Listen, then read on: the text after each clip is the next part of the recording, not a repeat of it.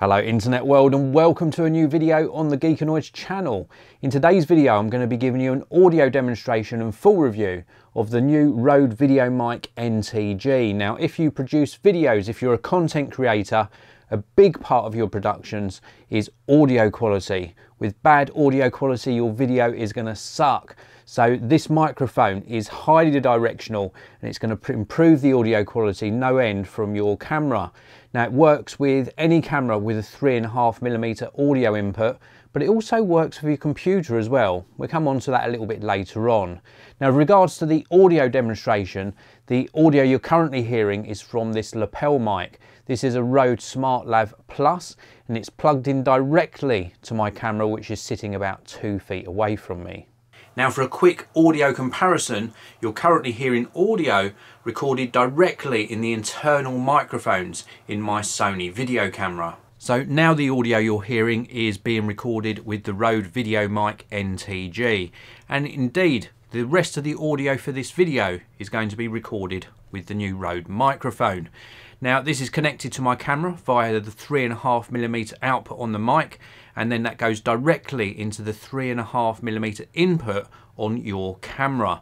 And the output on the microphone is very clever. Indeed, it is an auto sensing 3.5mm output, which intelligently switches between TRS and TRRS, and that accommodates both cameras and mobile devices. So no adapter cables are needed, and you can use this with your smartphone as well.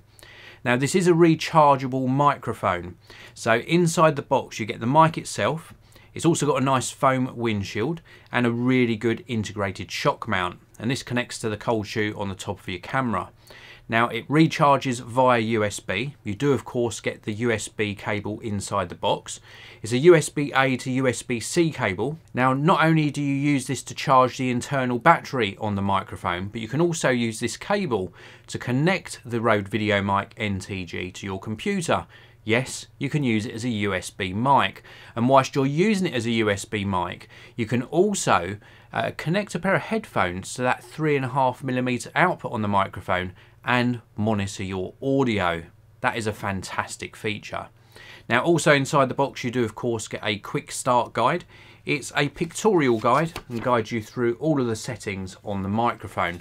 And let's run through some of those settings and some of the features. So the Rode VideoMic NTG is a highly directional supercardioid polar pattern flat frequency response mic, and it's got a very low self noise. So the noise floor on this is extremely low indeed. So that means when you've got quiet periods during your video, the noise floor is not going to contain too much hiss. It's got a really good acoustic design, similar to Rode's NTG5 broadcast shotgun mic. It's a very natural sound, very transparent, and it's got a really good sort of frequency response. I do love the tonal quality of this microphone. Now I already mentioned the auto sensing 3.5mm output on the side of the microphone. So this allows you to connect this either to a camera or indeed to a smartphone without having to use adapters. The USB-C output allows you to not only charge the microphone but also connect it to your computer. We've got a dB or decibel peak warning light on the microphone. And there's also some digital switching which controls a 2-stage high pass filter, minus 20 dB pad, also high frequency boost, and a safety channel which records a second track at minus 20 dB in case the main channel has any clipping.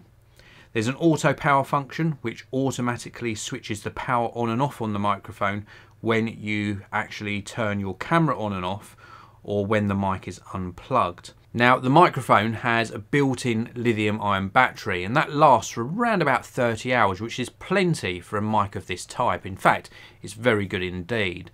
Now before I move on to my opinion about the audio quality, there's a couple of things that I wish this microphone did have. First of all, a front-facing LED light somewhere to show me that the microphone is indeed turned on. I can't see if the mic's turned on. I'm relying on my audio meters, but if my camera didn't have that, or if my camera didn't have a front-facing screen, I wouldn't know that the microphone was turned on or off. I also wish that it had some sort of battery level indicator. Now there is an LED that changes colour when the battery is running low, but I would have liked 3 or 4 tiny little LEDs, and I could push a button and just see how much battery is left inside the microphone. Now with regards to the audio quality, I think it's very good indeed. This is a very directional microphone, packed full of features, and it delivers a really nice rich tonal quality. Audio is a big part of any video production, and it's essential that you get it right, and adding something like this to the top of your camera makes for a very versatile setup. Now of course you don't have to have the microphone on top of your camera. You could get an extension cable and have it maybe above you, for example, if you're recording in a studio situation, but putting it on top of your camera for run and gun videos and when you're out in the field, I think it is a really good choice. It should definitely be on your shortlist if you're looking to improve the audio quality in your videos. So this is the Rode VideoMic NTG. I've left links to where you can pick this up down in the video description. Also a link down there to the Rode website. They sell a whole range of different microphones and accessories that are going to help you make your videos better. Thanks very much for watching, everyone. If you enjoyed the video, hit the like button. If you've got any comments or questions, please do pop them in the comments section below.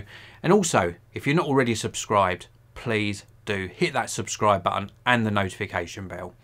I'll see you in another video very soon.